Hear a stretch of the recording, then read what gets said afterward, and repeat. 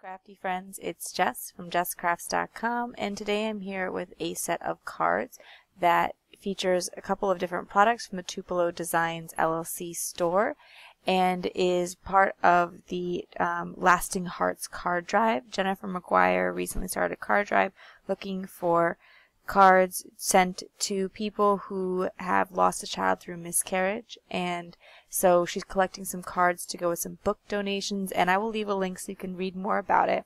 But I thought, what a better way to use that Thoughts and Prayers stamp set that I had picked up from Mint Owl Studio at Tupelo Designs LLC than to make cards for this drive. So I'm starting by taking some cardstock and just swiping distress ink all over it. Jennifer McGuire actually shared a similar technique recently, and I thought that it was a great way to make a lot of quick cards, so I'm going to be sharing it as well, but I'll leave a link to her original video because I don't want anyone to think that I'm just sort of taking her idea. I do acknowledge that it was something very similar. So in between the different inkings of the cardstock, though, you see that I'm cleaning off my craft sheet here because I don't want the colors to be mixing in with each other, and I'm also using a napkin to hold the cardstock down, because if I press my fingers into it, it will get fingerprints, and also I might be spreading some of the color, so having that clean napkin helps a little bit there. And you see there's no real precision needed here. You can kind of just smush it on and rub it over as many times as you need. It will look really, really splotchy at first, and it kind of scared me because I wasn't sure it was really going to dry evenly, but Distress ink does definitely dry back, so it'll be a little bit lighter, and the coverage will turn out more even over time. However, because I'm going to be doing some stenciling on top of it, you probably won't even notice the unevenness, or it will just kind of add to the depth of it. So I have my Clarity stencil binders here, and I am choosing this Hero Art stencil that I picked up again at Tupelo Designs LLC. It is a Hero Arts two-way arrows stencil. This one I find really, really versatile because it has a geometric design, and so it's useful for a lot of occasions. And I taped my cardstock to my craft mat, and then I'm taping my stencil around it, and I'm just going to be spritzing it with some glimmer spray. And I do that with all of the cards. I'm using a pink glimmer spray here with the pink cardstock, and the colors I used were Cracked Pistachio, Hickory Smoke, Wilted Violet, and Worn Lipstick.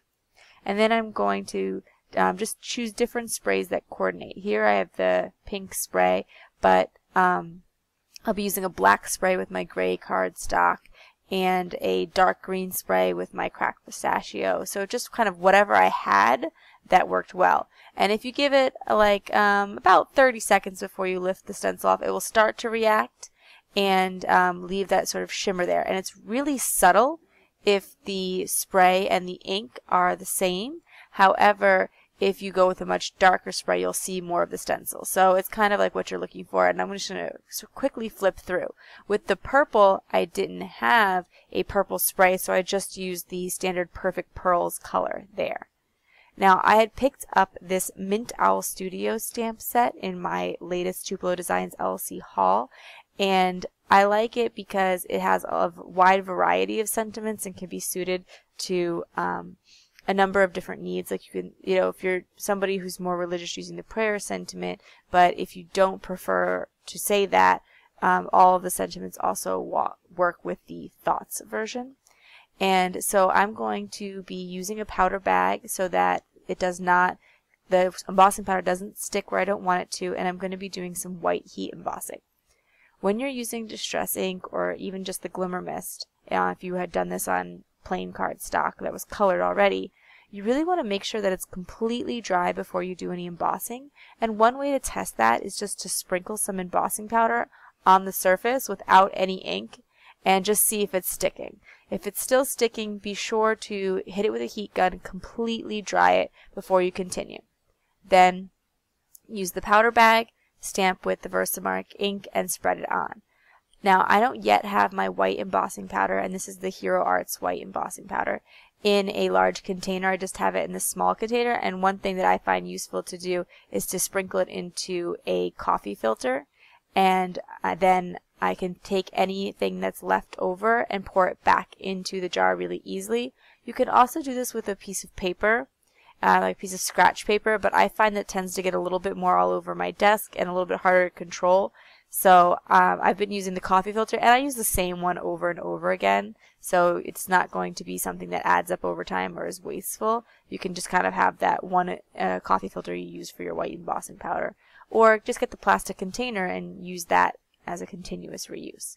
So once I stamp the same sentiment on all of the cards, I'm going to be adding some finishing touch details. I wanted to be able to add, to make a couple of cards rather quickly and make a couple cards at the same time. So I kept the design similar but the color schemes different to make them a little bit more unique. And I'm using a Uniball white Signo gel pen here to make these dashed lines. I've been having some trouble with gel pens in the past, particularly white gel pens. What I found is to be the best, most helpful advice so far is to store the pen with the tip downwards so that the ink is staying near the tip, and to be very gentle when you place it away. If you let it hit the bottom of the surface, that can cause an air bubble in the ink, and that's not good, and is going to make you have some skips when you're writing. So be sure to store it with the tip facing down and to be gentle when you place it in so you don't get any air bubbles. The last finishing detail that I had was to add some enamel dots or sequins. When they decided to start carrying Mint Owl Studio, Tupelo Designs LLC also brought in their sequins, and she has some really unique fun sequin mixes. This is the Hearts and Kisses sequin mix, which includes a number of really cute hearts sequins as well as some matte finish sequins. I personally am really liking the matte finish. It looks a little bit different than what you're able to find in bulk in the stores and makes them a little bit more special. And so I'm just going to create a visual triangle here. So when I started placing my sequins, I made sure that it formed a triangle. And then to continue with that rule of odds, I continued to add one in the triangle formation and made little groups of 3. So if you're having a little bit of trouble with, how do I place sequins, creating those visual triangles helps. Another thing that I like to do is to bring them from the top left to the bottom right around a sentiment. So you see that's kind of what I did there with that purple card. And I also mixed in these enamel dots that I was able to pick up from Queen & Company. It's sold as a wallet, and you saw that in my haul video. So I did the same thing where I created a little visual triangle and then added 2 more to make groups of 3. And that completes all of my card set today. And if you are interested in the supplies, again, check the links in the video description for Tupelo Designs LLC. If you like this video, please give it a thumbs up. If you're interested in more crafting tutorials, be sure to subscribe to my channel, but you can also subscribe to the Mint Owl Studio channel to see how some of those products are used now that they're available at Tupelo Designs LLC. And be sure to check out the video description for some links to the Facebook groups so that you can join in on our contest that is starting soon using MFT products. Thanks for watching. Bye.